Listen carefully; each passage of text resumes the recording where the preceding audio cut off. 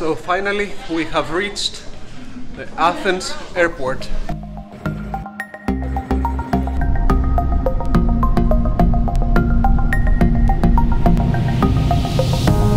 We're here in the US, flying to Greece. Σκεφτήκαμε ότι η Νέα Υόρκη είναι σε τόσο δύσκολη κατάσταση που δεν βλέπουμε τα πράγματα να αλλάζουν πολύ σύντομα, οπότε κάποια στιγμή πρέπει να το πάρουμε απόφαση. Ακυρώθηκαν 2 πτήσεις μου και τώρα ευελπιστώ να φτάσω αύριο Ελλάδα. Εδώ είναι όλα κλειστά.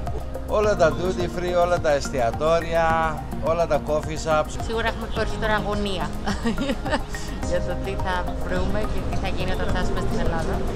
Αρχικά έχουμε πάρα πολύ hand sanitizer στην τσάντα μας, έχουμε μάσκες και έχουμε σκεφτεί πάρα πολύ ακριβώς πότε θα ταξιδέψουμε, πώς, έχουμε διαβάσει πολύ.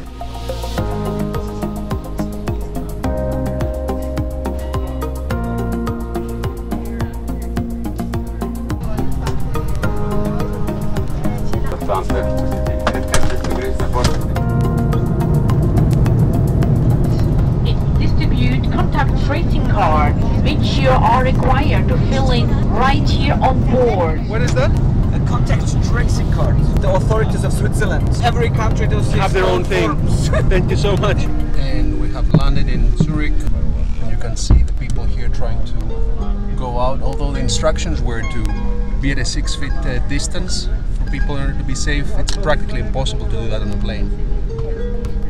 And we're going to continue to Athens. We are now going to distribute COVID-19 information forms. You need to do it if you want to distribute more. The crew will have to recollect the completed forms before the landing and to hand them over on the ground personnel in Athens. So we have landed in Athens and we're disembarking the plane. Expect a small delay of 15 to 20 minutes. Now the first group of 40 passengers is getting off the plane to go to meet the local Greek authorities for the testing. Yes, This is the area where people actually get tested. Now that I filled in the form that they need here for the COVID test, I will also go and get tested. Χρειάζεται κάτι άλλο εμένα? And finally we made it to Athens. And on the next day, hopefully you get your negative results and you are free to enjoy Athens and Greece.